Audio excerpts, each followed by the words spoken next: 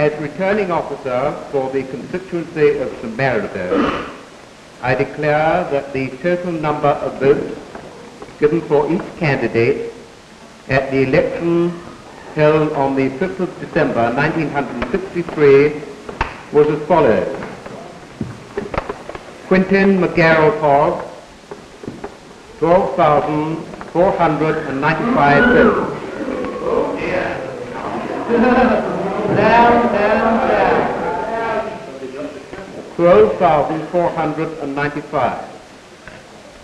Peter William Trubier, 7,219. Michael Edwin Wheeler, 3,016.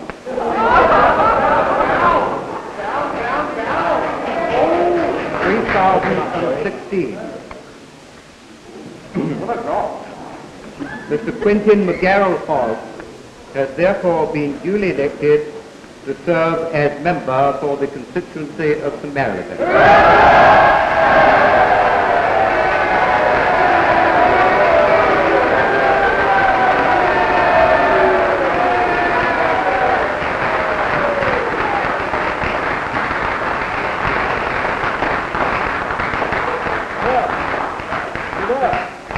Mr. Mayor, ladies and gentlemen, my task is to propose a vote of thanks to the returning officer and his staff. A vote of thanks which I do with a very full heart and which I know will be supported by all present here today. They have performed an important public duty courteously, impartially, efficiently, and incorruptibly in accordance with the finest traditions of our public life. And I thank you very much.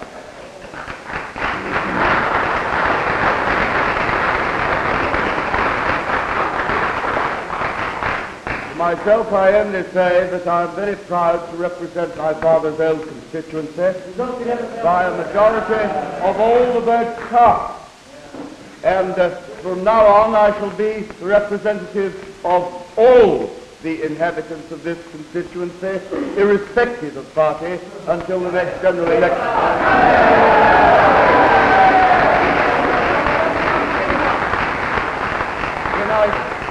When I sincerely hope that I shall be returned again.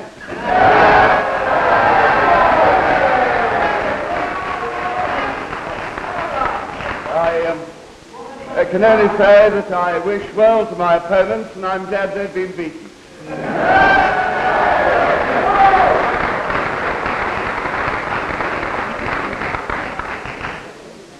Mr. Mayor, it gives me great pleasure to second the vote of thanks to the returning officer and to his wonderful staff who froze today.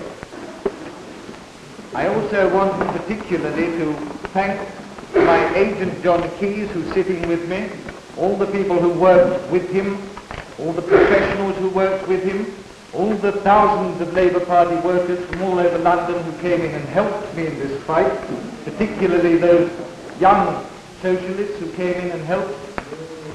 I also want to single out only one member of my party, Kate Lucan, who did a magnificent job in building the party up before the election.